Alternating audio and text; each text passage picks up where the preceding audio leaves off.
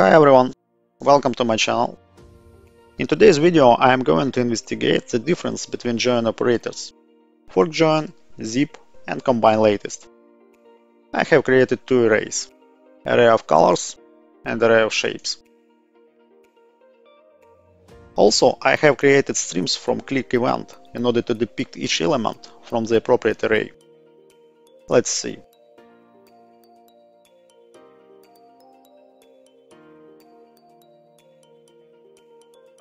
Okay, let's combine these streams.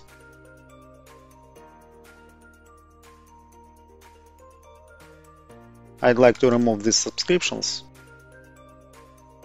in order to have the only subscription.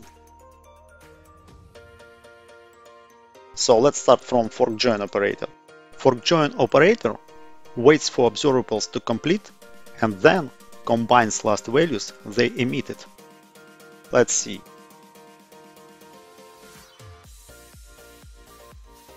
First stream is completed and the second one is also completed, and we can see the result. This is how forkJoin works. We can see the final result when all streams are completed. So what about zip operator?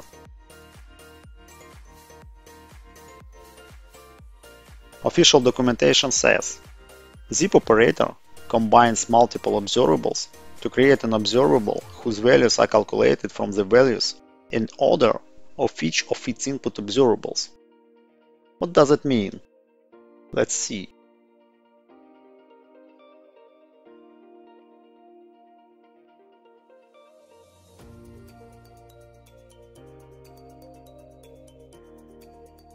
As you can notice, the final result is the combination of values with the same indexes of the streams. And finally, combineLatest operator.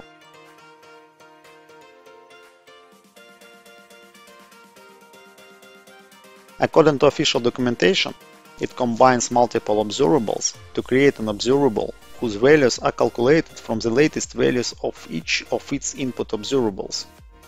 Okay, let's check.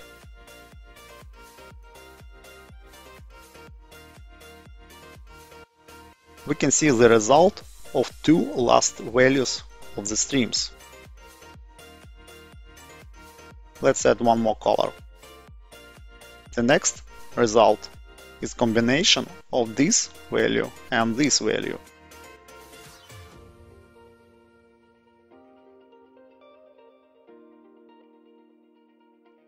Every time we see the combination of the latest values of the streams.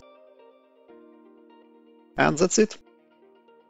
You can find the link to this playground in the video's description. Thanks for watching. See you in the next videos.